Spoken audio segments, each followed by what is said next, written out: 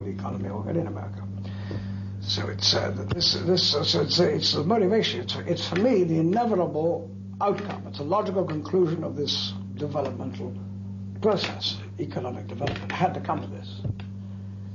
And I don't think it can last. You see, I think it's going to create such problems that we will return to the local economy, because the local economy will be the only way of dealing with the problems. I mean, take a case of unemployment. As you know, there have been no jobs in agriculture for a long time. In America, it's 2.7% of the workforce. Nothing. There are jobs in industry, but that's gone. Now, the industry is going the same way as agriculture. It's down in America to 18% of the workforce. It'll be down to 12% within the next 5, 6, 7 years. So where are the jobs going to come from? Nonsense services. But the services are going the same way as industry and agriculture. They're becoming automated, robotized, and computerized.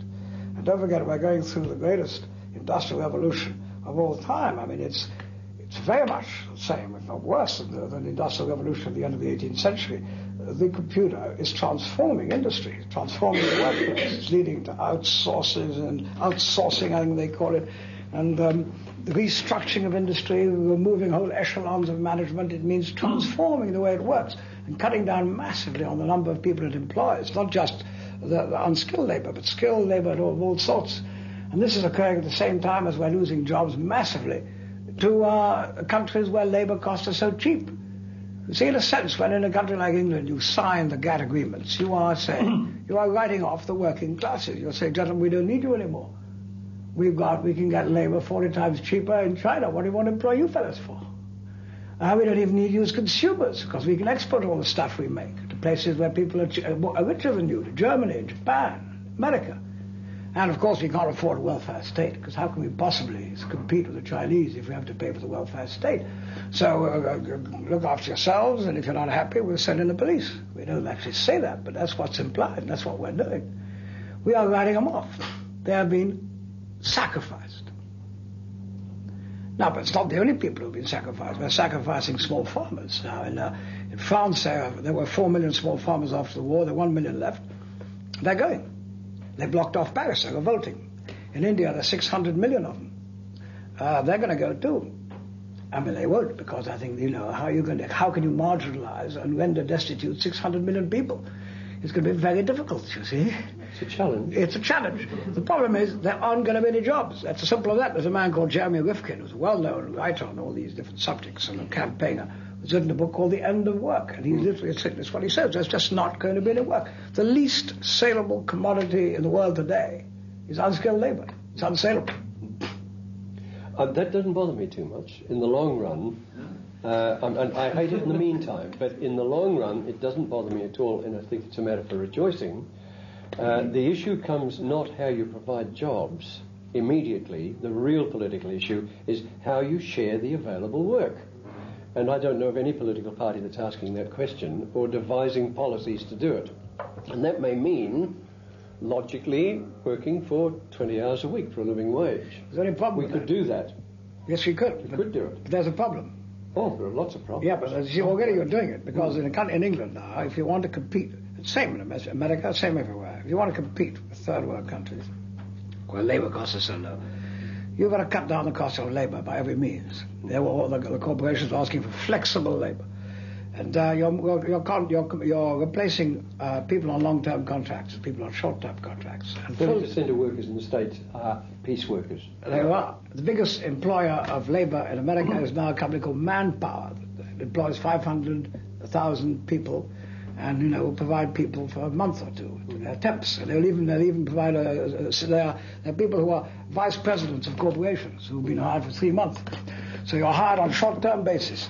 And there's also part-time work. It's replacing long-term work. Now, the trouble with part-time work, and the people who like working part-time or most likely to work part-time are women.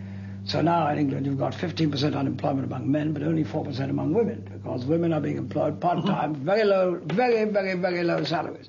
The trouble is with all this part-time work is how the hell are you going to feed your family? You see, working for pittance, part-time, that's what's happening with no welfare.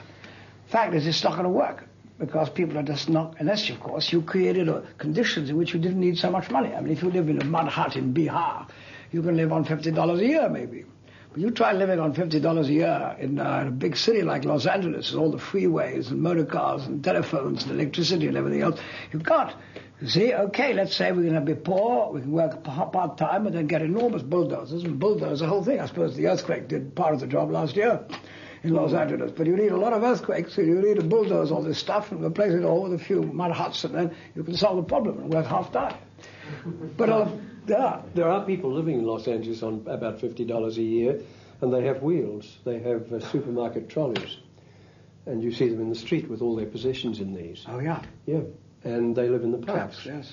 Now, I'd rather live that way in Los Angeles than London or Glasgow. Warmer. Or North America. Yeah, outside of the Californian coast. Teddy, just come back a minute.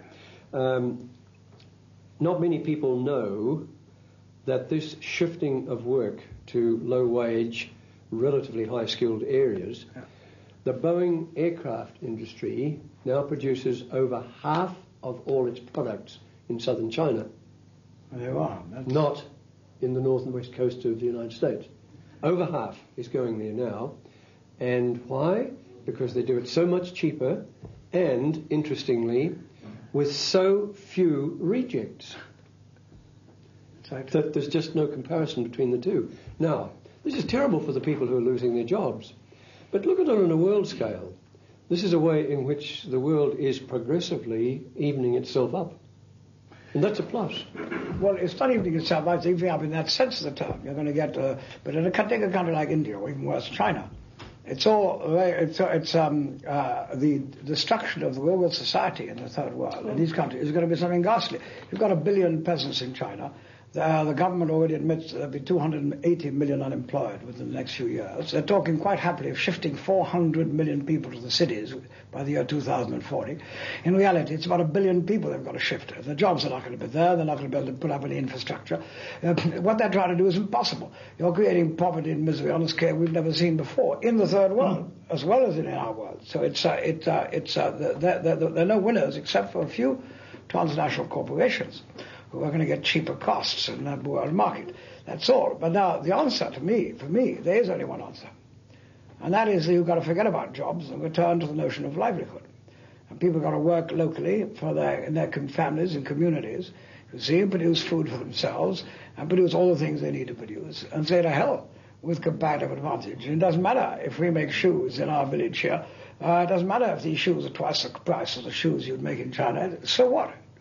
You know, the moment in England has hardly got a manufacturing base. It's all going. You see, you export, you buy apples cheaper in France, so they grub up all the apple trees in Kent. It doesn't occur to people that tomorrow the apples might be more expensive in France, or there might be a revolution, or a strike, or an epidemic of the apples or something. And then you try to get these apples back again. How do you do it? You see, all the people who know how to grow the apples have gone, the trees have been grubbed up, you see. The varieties you grew in England have disappeared, the land has been cemented over. You see, all you're doing, it's such incredibly petty-minded, short-term thinking that it's a joke. It doesn't matter if the apples are cheaper in France. You want to produce them in Kent, you go on doing it. If you want to make shoes in your village, you make the shoes in your village. To hell with the fact that you can buy them cheaper elsewhere. You've just got to forget about this. It's nonsense. It's no comparative advantage. It's not going to it now, but it does not apply. It does not take into account a host of very important social, ecological, and human factors. So forget about it. You need to return to the local and produce things you need. Certainly the basic things. You import certain things. There always has been trade. Even the Australian Aborigines had trade with Indonesia. You always had trade, but not necessarily in all the essential goods that you need to live. And the villages and small communities have got to be busy. They've got to produce all the things they need. Otherwise, how the hell can you have a community if it's not busy producing things?